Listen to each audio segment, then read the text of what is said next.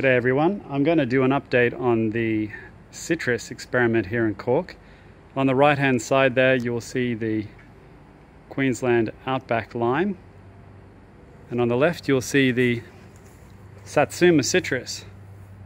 Now if you have a look at the previous videos you'll see that it's grown to about twice its height and it's bushed out a lot as well.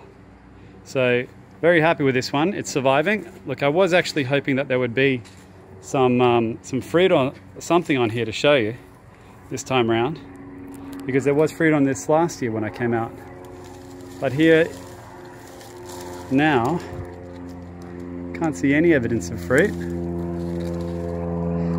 or any previous buds. But it is great to see that it's so bunching up and putting out new growth, given that we've had a really cold snap during winter here. Got down to about minus 5.5, and this tree has survived that. The guards have worked as well to stop the rats and voles and rabbits eating the trunk, and has recovered from that. That might actually be the reason why there was no fruit this year. I've heard that sometimes when you scarify trees they can put out more fruit, but perhaps for this plant, given that it doesn't like the cold anyway, it might have just been too much for it this year. So there's no evidence of disease. There is evidence that it's getting eaten by grasshoppers or something.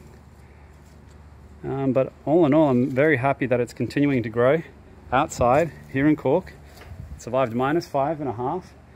And if you compare that to another citrus that's meant to be hardy on trifoliate rootstock, that is meant to be hardy down to minus 5, this one's really struggling. It looks terrible. It doesn't look anywhere near as healthy as last year. It's lost a lot of its leaves. The leaves are a very sick yellowy colour here. That sort of yellow that you get when it's got too much water. And it hasn't really grown much at all. So, you know, compared to previous videos, it's basically the same size, but it has less leaves. The trunk on this one was attacked as well, but not as badly. It's sending out a shoot there of the rootstock. I might actually let that get sent out. It might help for cross-pollination if it ever flowers. Alright, well there you have it. So there's the citrus update from Cork. They continue to survive outside with no protection. I haven't really done anything with this, no spray, no nothing. And it is surviving. Okay, thank you.